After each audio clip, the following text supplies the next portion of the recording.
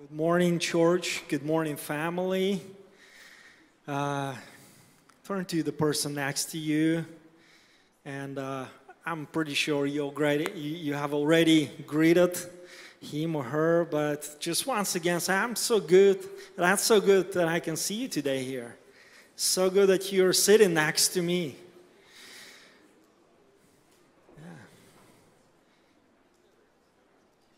You may even go ahead and give a hug.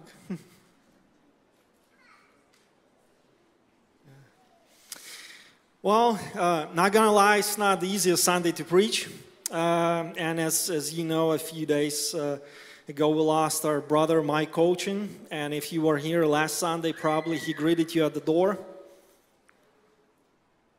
And he was very intentional about serving people no matter where he was. I mean, not only in this building, but anywhere. If you knew his life, he was the one who would come to help. And he would volunteer, and he wouldn't count the cost of that. Just a couple weeks ago, I was driving a person to the airport. And it's like afternoon hours, traffic on 85. I have my phone on the dash with navigation on because, you know, sometimes it reroutes you to not to get stuck in traffic. And so it took us to 285. Kind of detour. Anyway, so we're driving to the airport, talking, and I have an incoming call from an unknown number on my phone, and this, well, that's probably me, or maybe you are the same, but because my mind is very analytical, it starts calculating all the different options. Okay, should I take should I, two buttons, red and green one, answer or just decline? And I'm like, okay, should I take the call? What if it's scam? Why didn't it detect it? Because normally Google detects it as a scam or potential scam. It didn't detect. Maybe it's not a scam. Okay, what if someone wants to talk about something personal? I have another person in the car. I don't want to have it on speaker. And so all these thoughts, and it's like, it's within 1 second, all those thoughts, they just, come to my mind, and my mind tries to, find the best option.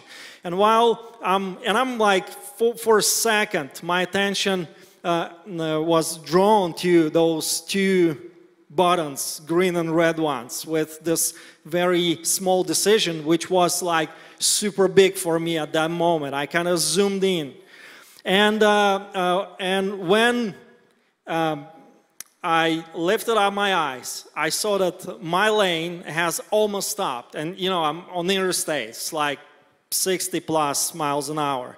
And I see the car is like super close in front of me already. So I, step on the brakes and the car is stopping, but I see that, well, I mean, there's no way I avoid the collision. So I look, and that's all happens, within the fractions of a second. I look to the right mirror, no one's in that lane, so I turn the wheel to the right, and I stop. So if it's that car, I stop like to the right of it, and within like inches, and that was complete stop on the interstate.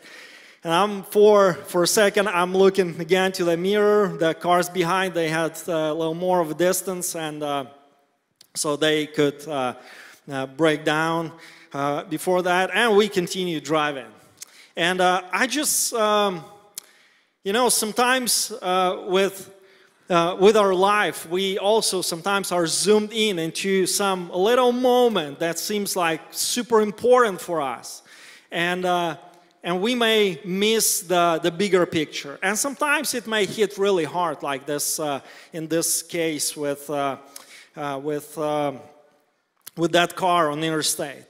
And today I would like to speak about eternal perspective, that our life is not just the years that we spend here on earth, because the Bible speaks of our life as the vapor that comes just for a short time.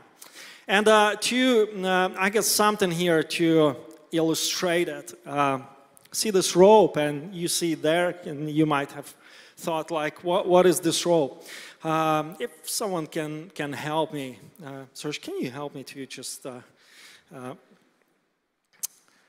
unroll this rope? Yeah, thanks, sir. Yeah.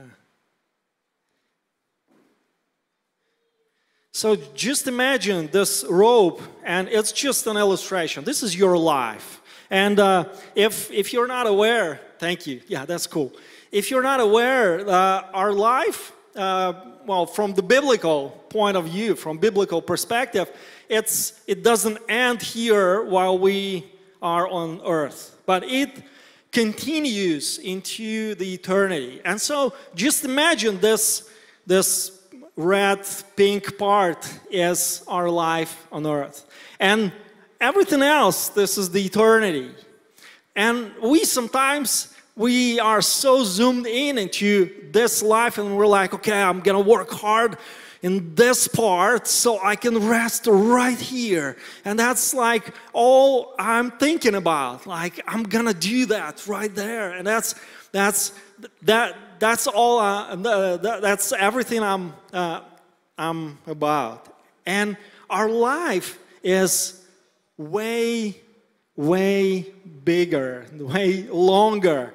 And if we have the eternal perspective, it changes a lot of things in our life. It changes the way we approach life. When we understand that this short part is a little, and here it's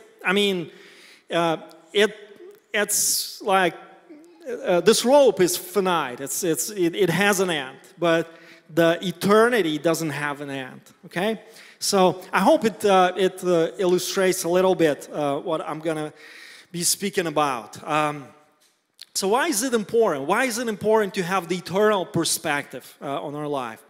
Well, first of all, because Bible speaks a lot about it. From Genesis to Revelation, that's the Bible shows us that this eternal perspective is very crucial.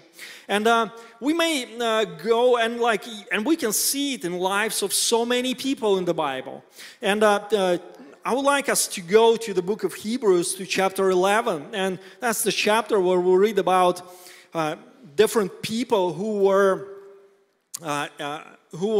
kind of selected by the author of the book of Hebrews as the people of faith. And he used their examples to demonstrate what it means to walk in faith.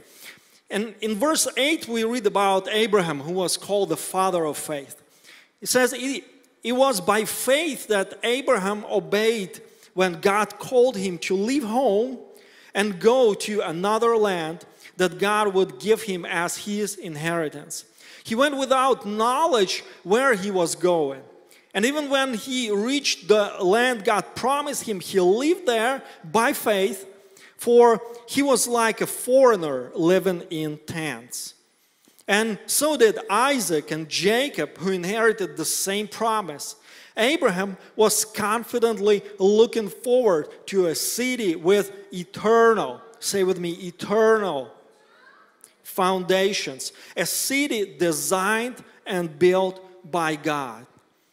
So we see Abraham, he was even when he already arrived to the promised land, when he already had all the evidences that God has blessed him in that land, that God has prospered him in that land, that he protected him, that was God's plan to lead him to the land of Canaan.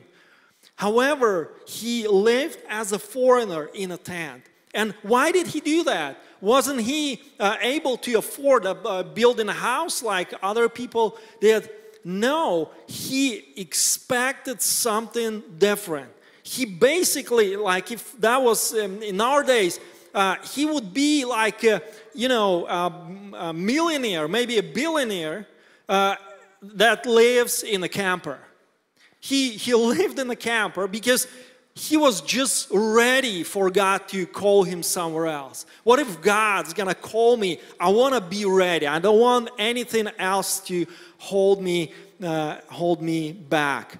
So that was his attitude. And it doesn't say that, okay guys, now everyone sell your property, sell your houses, we buy campers. If God is calling you to do that, then maybe you should obey his voice. If he didn't tell you that, don't do that, okay? So, but for Abraham, the main point was that he was expecting, or he was looking forward to a city with eternal foundation. So he was waiting for the new Jerusalem. And that was his hope for something that is going to come, that is not here yet. And he had this eternal perspective. That's why he could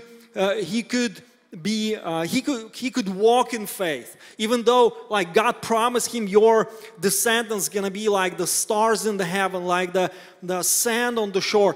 He didn't see that. And by the way,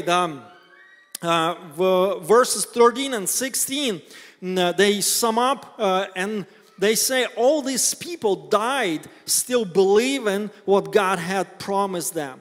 They did not receive what was promised, but they saw it all from a distance and welcomed it. And I truly believe that when this verse says they did not receive what was promised, he speaks or refers to their earthly life.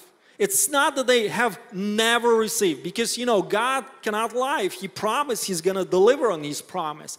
But if we expect him to deliver here, then we may be discouraged and we may lose faith, because if we have eternal perspective, we know it's going to happen. It's going to happen.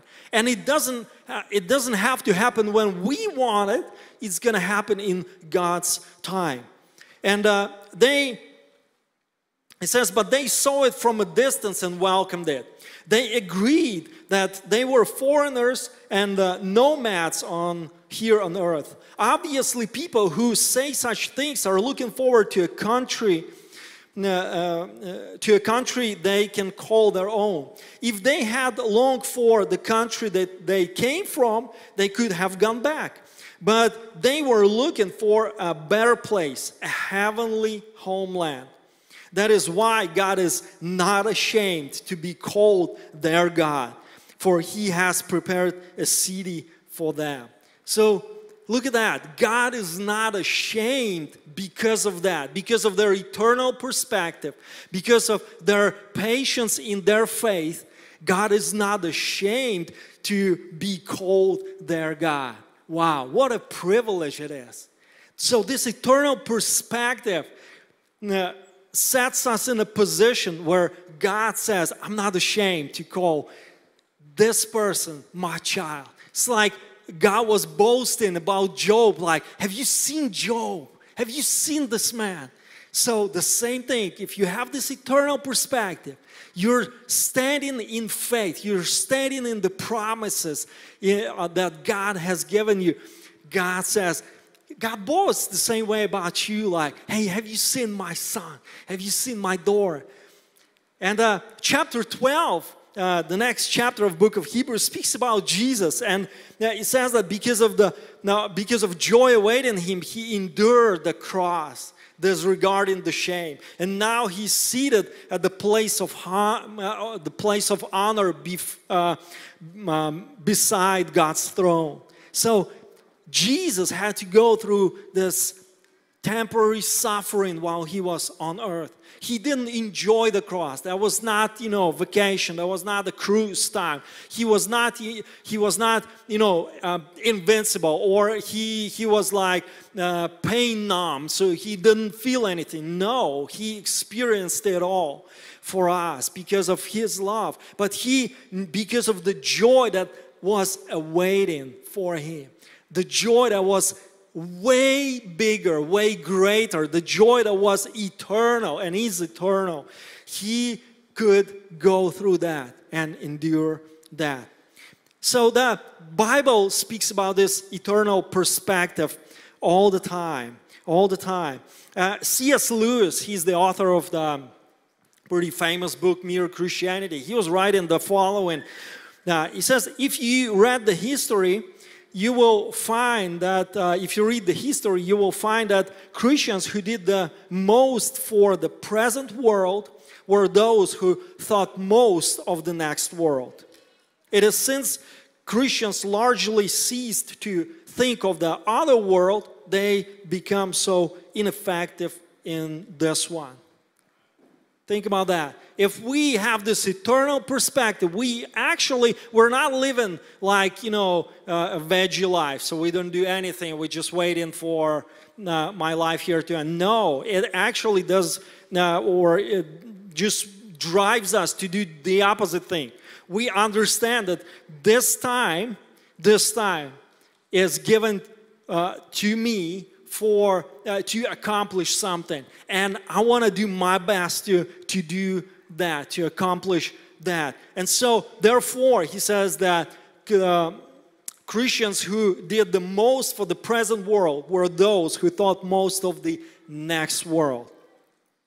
Second, if you disregard the eternal perspective, it may hit you hard.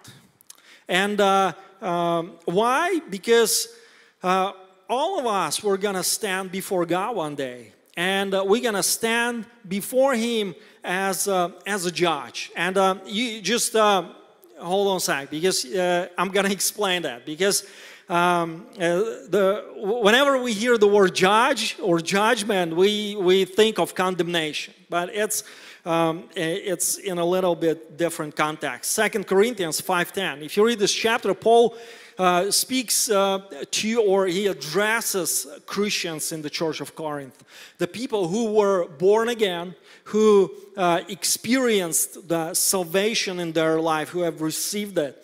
And he says, for we must all stand before Christ to be judged. So Christ is going to be our judge. We will each receive whatever we deserve for the good or evil we have done in this earthly body. So he addresses Christians, as I said, and he said, we must all. So he includes himself into this group of people. And so as I said, the judgment is not condemnation, okay? It's not about salvation, because you cannot earn salvation. You cannot earn it with your, good or evil works that you've done. Salvation is not about works. It's a gift given by God.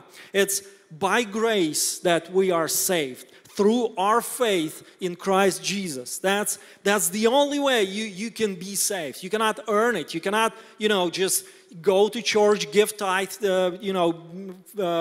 check all that, have a checklist with good works you have to do, and you kind of fill out this checklist, and yes, God, I'll present this to you, and I am saved. No, you're not saved like that. You're saved when you accept the sacrifice of Jesus on the cross by faith. It's free, but it's not free because Christ paid for it, right?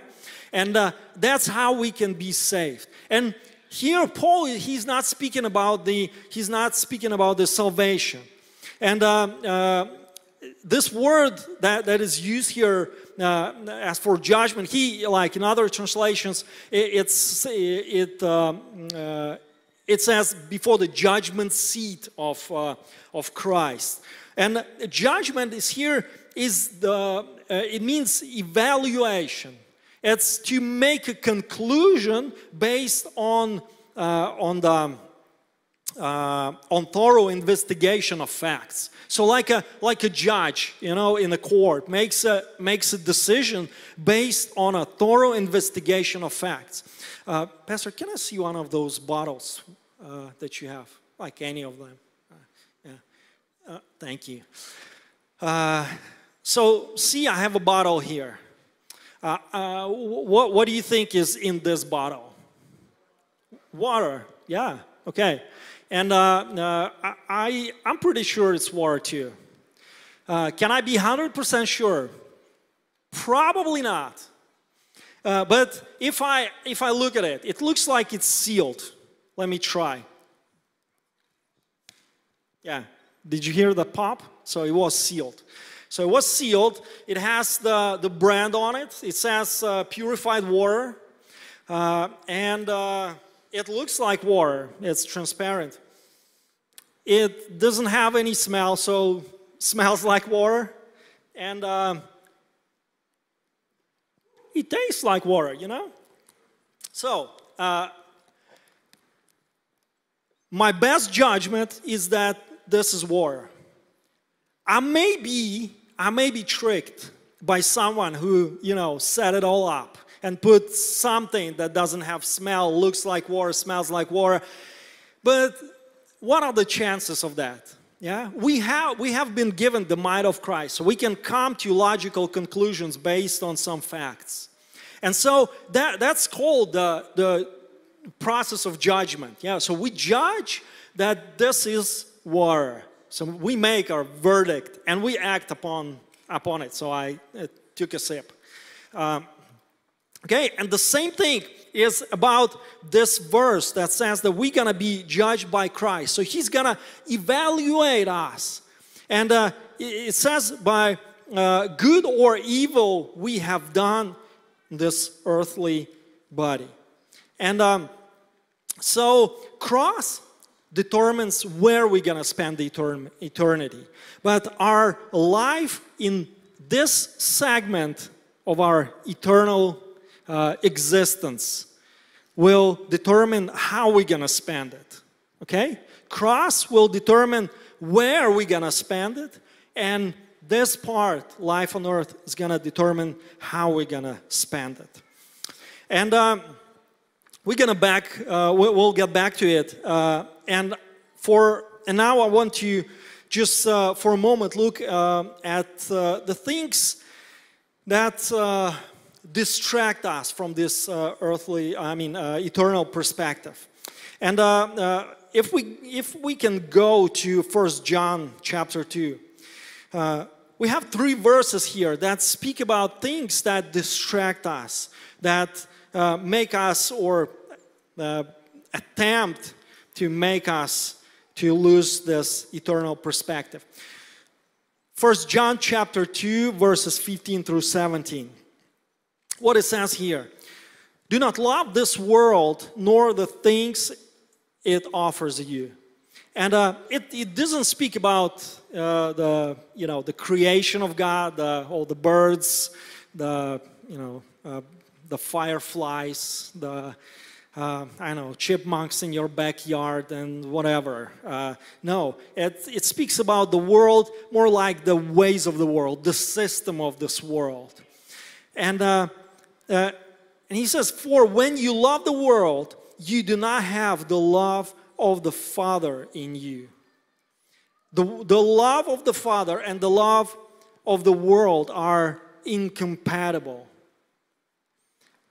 So it's impossible to love the world and love the Father. And it doesn't speak about loving, people in the world, different people in the world. No, it's about the system of the world. Loving the world and to love the Father with all your heart, it's impossible. Your heart's going to be fragmented. And God has never meant it to be this way. It's like if you think of a person who's, who's engaged. It would be disgusting if this person would have a lust after other people. Yeah, or let alone having a romantic relationship with someone else. That would be a really bad thing, right?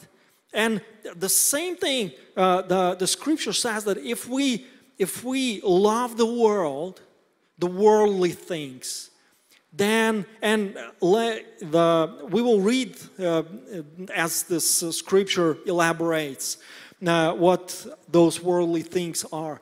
If we love them, we don't have the love for the Father. It's being pushed back to the background in our life. So verse 16 says, for the world offers only a craving for physical pleasure, a craving for everything we see, and pride in our achievements and possessions. And those are three areas of temptation that the serpent used with Adam and Eve in the garden to pull them away from the Heavenly Father. And that's the same three areas of temptation that the devil used in the wilderness when Jesus was tempted. So you can go and read Genesis 3, Matthew chapter 4, and you can see for yourself. He used the same three categories, the same areas of temptation. And he does that. He is an expert at using those cravings to dilute our love for Father and cause us to turn our affections to the things of this life. These are not from the Father, but are from this world. And we sometimes getting so concerned about getting reward in this life.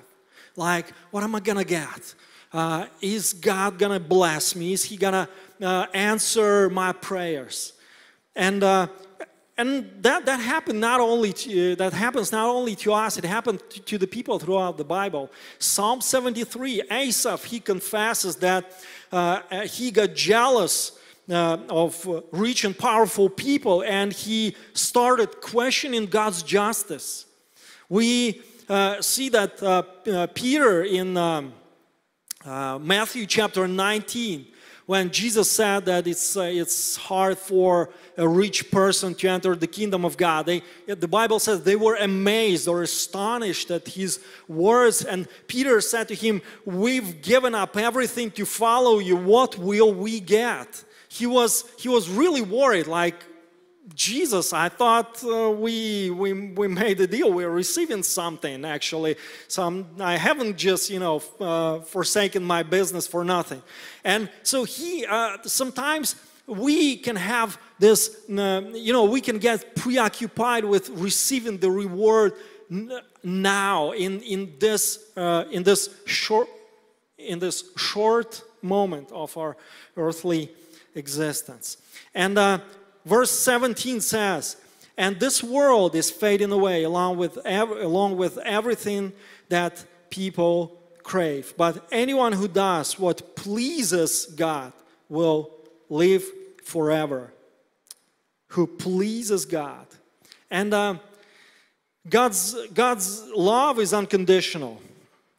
You cannot do anything to make God love you more.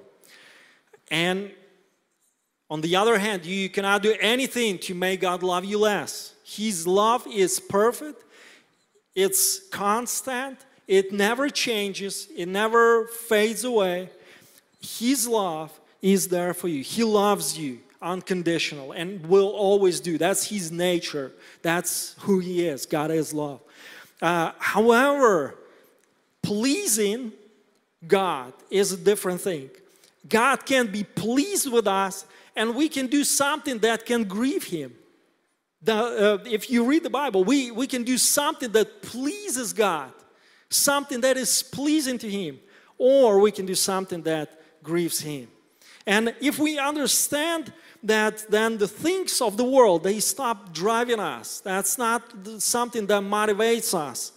And like, I would do anything just to get this car. And my life is all about, getting this car, driving it. That is so shallow. My life is worth so much more than that. And I'm not trading it for something that has zero eternal value. Because, just FYI, you cannot take anything material to this other eternal part of your life. It's good to look at life from the eternal perspective. I'd rather seek the kingdom of God, and all those things will be given to me as a nice incentives. And even if not, the heavenly reward is greater anyway. That's it. How does eternal perspective affect our living? What if I told you, we're going back to the reward part, the judgment seat of Christ. And What if I told you that the way you live tomorrow is going to determine the next 100 years of your life? How you're going to live the next 100 years of your life? How would you live tomorrow? Would you just, have a, sloppy day, would be, lazy, wouldn't do anything actually, would spend the day scrolling through, Facebook, Instagram, half of the day, then, just, how would you spend it? I bet you would do your best to make sure that you secure next 100 years in a, you would secure good life for the next 100 years. I'm gonna work as hard as I can today. I'm gonna do everything, all the good things that I know I should do just to get this reward. And it may be a little bit simplified, but that's about how it works when we speak about the reward. And the reward we're gonna get from Jesus. And we can read about like the Bible says, the full reward. So if we use logic, we can assume that there is like a partial reward or there is no reward. Again, it doesn't affect the salvation. You're gonna be saved. Like 1 Corinthians chapter 3 speaks about, building, and someone who's building out of, compares like expensive building materials with the cheap ones. The one who builds with the cheap ones, they're gonna burn one day, and he's gonna be saved, it says. It's gonna be, so it's not about salvation, it's about the reward there, eternal reward. And when we are going to be judged, we're not going to be judged only by things like the good things we've done. Like every Sunday I was in the church. That's a good thing, yeah. Sometimes I shared the gospel. Yeah, amen, that's a good thing. I was generous with my offering. That's a good thing. However, if we read the Bible, and I would like to read just one particular verse from Psalm 139, verse 16. The author says, "You saw me before I was born. Every day of my life was recorded in your book. Every moment was laid out before a single day had passed." In the book of Revelations, we also read about the books, like our names are written in the book of life. Then it speaks about the book of works. And so, and we're like, so salvation is not about works, so probably that's some kind of misunderstanding. No, it's not about salvation, it's about the reward. And we are going to be judged and evaluated, if you wish. Not by what we have done, but what we were called to do. See, every day of my life have been recorded in your book. So God, even before we were born, He had already written the story of your life. Dreams He had about you, the calling, the mission He had for your life here on earth. And He knew all the days, like every day, before you and me, we were even born. And so He would compare what He has written, the story that He had written, with the story of our life as it was when we come and stand before Him. So therefore, we have this eternal perspective, and you know what? It's gonna determine the eternity. That little moment of our history is gonna determine the rest of our history. And and His evaluation or His verdict, it is permanent. It cannot be, you cannot appeal against that. It's going to stand for eternity. So what the reward you're going to receive is going to be eternal. God's not going to change it. It's not like, well, I'll make sure I get it to heaven and then I'll build my career with God, right there. No, that's not the way it works. So His reward is going for all eternity. Remember this story that Jesus told about the master who had given talents to his servants. Yeah, and he has given them different amount of those talents, and he asked the report from them based on how much he had given them. And so in the same way, God's gonna ask us, have we accomplished what He has called us to do? Have we accomplished the mission that He sent us for? Did we live out the story that was written before we were even born? And that's a big question for everyone who lives today. Because we need to realize that our life is fragile. Our life is like a vapor. And if we live like life is forever, I mean like here on earth, that I'm never gonna die. No, it really misleads us. We will lose this perspective of eternity. And it's a big question. What has God called me for? And if you have asked this question, if you prayed and you know what you're living for, where you are called to be, and not everybody is called to, go to Africa like Brother Nikolai. Maybe God has called you to a marketplace to provide for those missions. Or maybe God has called you to raise your kids in God's way, and they will impact nations. It can be so different because it's God's story. It's not something that we can, put in some kind of formula. But one thing is super important, that do you know today what you're living for? What God has called you? Are you pursuing the purpose in your life? That's a big question. I want us to stand and we will pray. First thing is, when we get to this eternal perspective, we want to know the will of God. If we understand that our life is going to continue in eternity, we want to know the will of God. We want to know how He sees that. And it says that God is willing for God's will for every person to be saved and come to the knowledge of truth. And that's number one thing. And maybe you are here today and you're not really sure that you have been saved. And what I mean by that is that you're not sure that you have a relationship with God. You're not sure if you know Him. So if it's you, maybe you've been in or around church for a while, but you have never actually surrendered your life to Jesus. I encourage you to do this today because He has already paid the price. It is going to be free for you, but it's going to change your life forever. Let us pray together with those who are watching us live, or if you're here and you need to surrender your life to Jesus. Let's pray this prayer with me. Heavenly Father, I thank You that You love me so much. You have given Your Son Jesus for me. I didn't deserve it, but I receive Your gift of grace. I thank You that price for my sins has been paid. Jesus, I surrender my life to You.